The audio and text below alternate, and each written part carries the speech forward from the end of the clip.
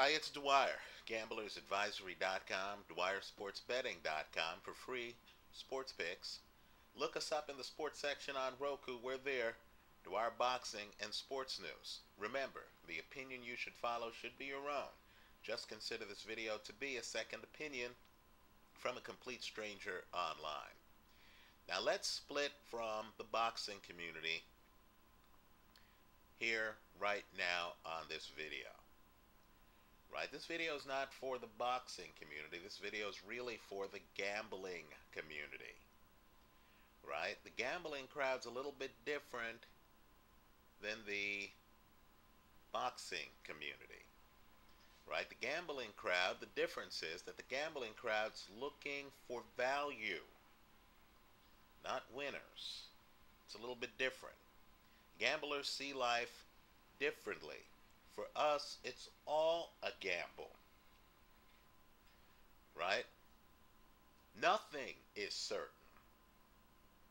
Everything is based on the odds, right? I strongly believe that Erislandy Lara beats Saul Alvarez.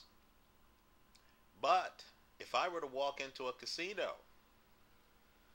and if I were to see that the casino were offering 8-1 odds on Alvarez to win the fight, I'd have to take them. Whoever I think's going to win the fight, the value is just too great. I realize that life has uncertainty. There's risk involved in everything. If you're going to more than compensate me for the risk, then I'm going to have to jump in the water and take it.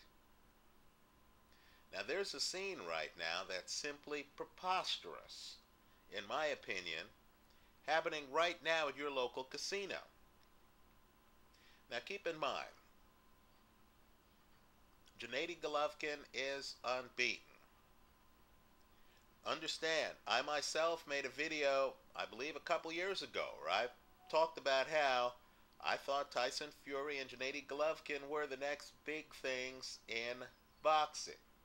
By the way, I still believe that they are, great fighters, right? But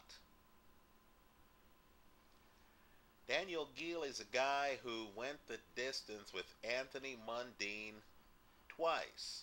I understand it's fashionable these days to criticize Mundine. I consider Mundine to be a very difficult matchup for anyone. Understand, guys like Roman Karmazin were in against Geale. Karmazin's pretty offensive, or was in his day. He could not get to Daniel Geale. Geale ultimately stopped him late in that fight. Darren Barker, no slouch in the ring. He fought Geale. According to the judges, he took Geale's title. I debate that. But what can't be debated is Geale went the distance with him. In fact, Geale scored the only knockdown of that fight. Understand, Daniel Geale has been in the ring with very high quality guys and has gone the distance. Right? This is an elite fighter who used to wear the belt for the middleweight title. Now, look, I like Gennady Golovkin as much as the next guy. But right now, casinos are giving you 8-1 on Daniel Geale. Let me repeat that. 8-1 on Daniel Geale. That's absurd. At a certain point, when you know a guy is world class and the odds get to be that ridiculous, you've got to take them, right? So the play I'm recommending, and it's an odds play because gamblers understand, sometimes you're just hedging the risk mathematically, right?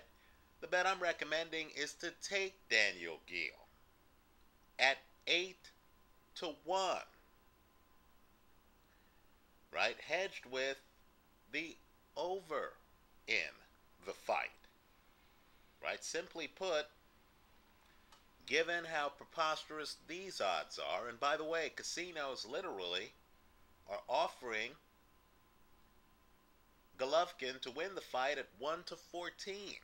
What they're telling you is that if these two fought 15 times, Golovkin would win 14 of the 15. Right? The spread between the 1 to 14 on Golovkin to win and the 8 to 1 on Geale to win is where the casino makes its profit. I'm here to tell you that I believe that the crowd is way off here. They're underestimating the power of lateral movement and experience. Daniel Geale is very good defensively. Daniel Geale moves laterally. He's hard to find. He's not a mid-range hooker. He's a hoverer. Right? Golovkin won't be able to just find him, hit him, and drop him, because finding him is going to be a challenge. By the way, while Golovkin tries to find him, understand there'll be bullets flying back. Look at the Darren Barker-Geale footage. Geale drops Barker on a body shot. Understand, this is a guy who can come in, dip a shoulder, and throw a punch with leverage. What I want you to do, too, is look at the rematch of Geale and Anthony Mundine. Geale's the high-volume guy in that fight, and he's high-volume all the way through. This is a guy with stamina. He's not going to run out of gas against Golovkin at the end of the third round and then get taken out based on fatigue. Also, look at Geale fights. When have you seen Geale's head popping back after getting hit flush with shots? It doesn't happen. He rolls with punches. He's a lateral mover who's also rolling with punches. You'll notice he has his hands up too. So to me, this is a competitive fight between a current middleweight champion, Golovkin, and a former middleweight champion, Daniel Geale, that should not be priced the way it is priced. Since Golovkin is a knockout puncher, right? Because of the Ishida fight, because of the Macklin fight, I think we're forgetting the Golovkin-Kasima-Unma fight. Right? So I'm guessing the over-under here is going to be something ridiculous, like 8 rounds or 8.5 rounds. So I like the over. I think Geale is going to take this fight to the later rounds. Right? And I also like, if a casino is crazy enough to give me 8 to 1 odds on either guy. Right? If Geale were favored and Golovkin were the underdog at 8 to 1, I'd be taking Golovkin. Because again, I'm not looking for a winner. I'm looking for the value. So here, the play I'm recommending is Golovkin at 8 to 1. If I were you, I would get it before the casino wakes up and realizes these odds are preposterous. Hedged against. Right? The over in the fight. I know the highlights are blinding a lot of people. They see Golovkin hitting guys on the chin and guys hitting the deck. No doubt Golovkin is a pretty good fighter.